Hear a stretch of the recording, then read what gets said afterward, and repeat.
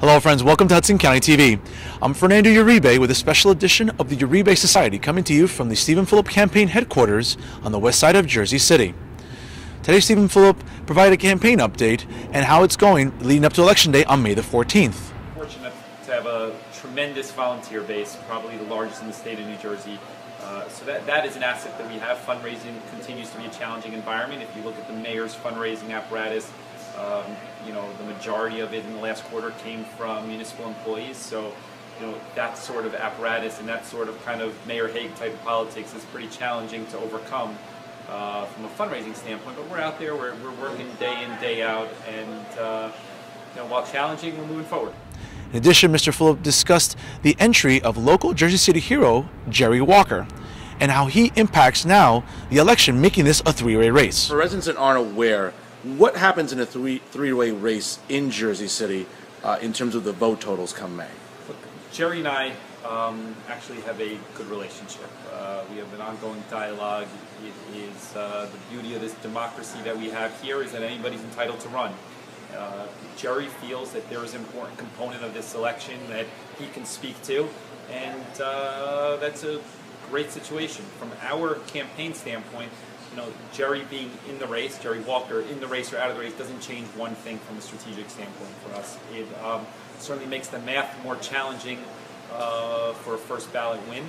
However, I'm pretty comfortable that if we stick to kind of our plan, our outreach model, we'll be okay. Again, in regards to Mr. Walker, some would allege that his entry into the race benefits the mayor because of taking votes away from you. Can you add any validity to that, or is it just speculation at this point? Yeah, from my standpoint, it's speculation. And the history of Jersey City in a lot of these mayoral races indicates that people put other people in order to siphon votes. And unfortunately, that's kind of the reality of kind of how this is played here in Hudson County. Our position on it is that, again, it doesn't change anything. And we are going to go with the default that Jerry Walker's intentions are good, and from my conversations with him, I think that he's just looking to kind of increase the dialogue. A variety of topics were discussed today as far as property taxes, rising crime, and the pursuit of accountability at City Hall. Councilman, there's been some videos surfacing on the net, specifically alleging any ties you may have to corporate interests. Some residents have voiced a concern here on Hudson County TV. What can you convey to residents today about the accuracy of those videos, and just altogether, what is that effort surrounded by? I mean, there is zero accuracy. I think President Obama said it best in 2008 when he said that when you have no record to run on, you paint your opponent as somebody to run from. If there was any truth to anything that they're putting out there on the front of being a Republican, of corporate interests, I don't think I would have the support and the endorsement of the SEIU 32BJ, which we just got, which is one of the largest unions in Jersey City, representing more than 1,300 people. And you're talking about the core backbone of the Democratic Party.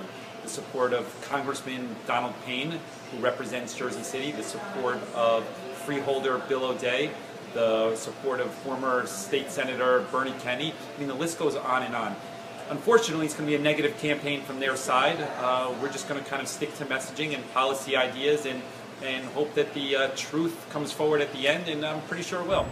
Overall, it'll be interesting to see how this campaign furthers itself in the weeks and months ahead. With me here on Hudson County TV about your willingness to debate the mayor. As of right now, Hudson County TV has not received a response yet.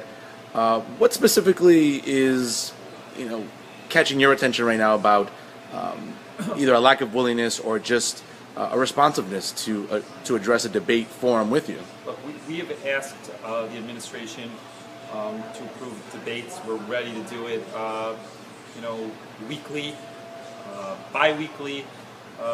From my standpoint, the more the merrier. I think I have a very strong record to run on based on my city council achievements, concrete policy ideas, and I'm looking forward to the dialogue. And I think the mayor has a concrete record as well as it relates to higher taxes, increasing crime, and just overall nature of the city. And I think that dialogue back and forth is going to be helpful. So we're ready to go. And we've approved any request from a debate, whether it's from Hudson County TV, who was the first to ask, or the Reporter, or the Jersey Journal, or community groups. And we're just waiting on the mayor's side to approve.